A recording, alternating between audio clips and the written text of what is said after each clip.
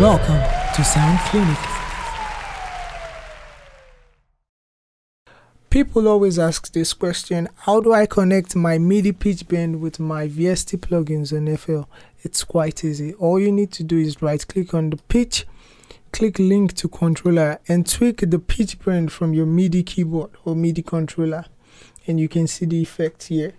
And with the slight, alright, the slow, the old beauty.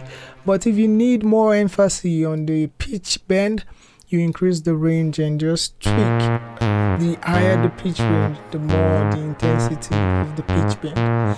And with this, I hope you've learned how to link your MIDI pitch bend with your VST plugin on FL Studio.